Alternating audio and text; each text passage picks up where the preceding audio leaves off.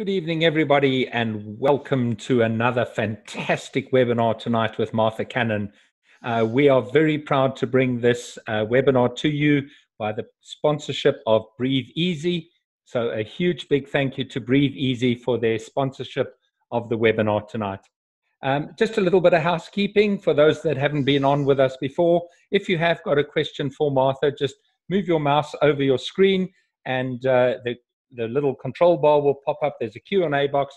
Click on that, type your questions in there. They will come through to me and I will hold them over to the end. And then if we've got enough time, we will go through them. If we run out of time, don't worry. We will download those questions and we will get those answers to you. So we're all in for a treat. I feel like a bit of a fraud introducing her because we all already know her, but Martha Cannon is a specialist in feline medicine and the co-director of the Oxford Cat Clinic, a first opinion and referral cat-only veterinary clinic in Oxford. Martha combines her active involvement in feline referral medicine with a commitment to providing feline-focused continuing education for veterinary surgeons and veterinary nurses. Her lectures focus on providing an up-to-date information set and practical approaches to diseases that are commonly encountered in day-to-day veterinary practice. She is also proud to be involved in the developing and promoting of the ISFM Cat-Friendly Clinic program, which provides constructive advice on how to reduce the stress cats suffer when visiting veterinary practices, making veterinary visits easier for the cats, the owners, as well as the veterinary staff who work on them. Martha, a warm welcome back to the webinar, Vet, and it's over to you. Thank you very much indeed, and welcome everybody to this this presentation, which again, as Bruce has mentioned, is kindly sponsored by Breathe Easy.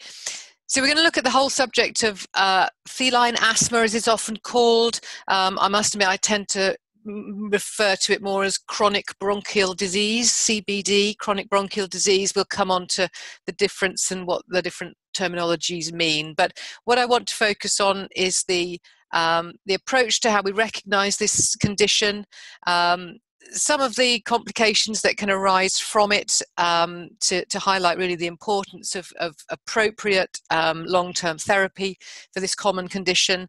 And then, of course, we'll look at practical ways to achieve that. The picture on this front slide illustrates the AeroCat inhaler and face mask and spacer bar, which of course is a Breathe Easy product. We will talk about the uses, the advantages, the disadvantages, and the limitations and so on of that treatment therapy. And then as Bruce outlined, if there's time, I'm certainly very happy to take any questions. But let's look at a typical case that might present to you. You will all, I'm sure, have seen many cats like Alfie here, who is a 10-year-old female neutered domestic short hair with really quite a long history of bouts of coughing. So when she does have a cough, she has quite a little episode of coughing. It was relatively an infrequent occurrence, but in recent years it's happening much more often until or unless she gets treated, and her referring vets had been treating her with intermittent injections of depomedrone, which they found resolved the cough very effectively.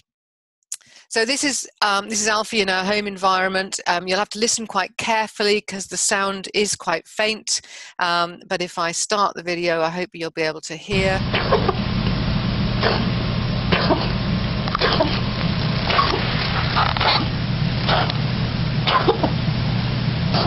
So this is a very typical appearance of a cat coughing, and as I pause it there, you can see that straightened out, flattened profile, neck extended, head down, keeping the airway, making the airway a single line and keeping it open.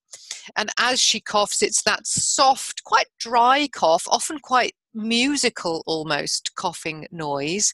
But if you watch the cat as they cough, ultimately there is usually an exaggerated swallow movement because they are actually bringing up some mucus, some phlegm from the airways, from the trachea, which they don't spit out. So it's not a productive cough in the traditional sense, but as you watch the cat, you will see that there is something coming up into the mouth. So I'm just going to run it on a little bit.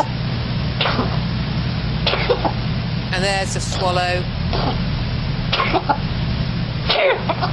And another one.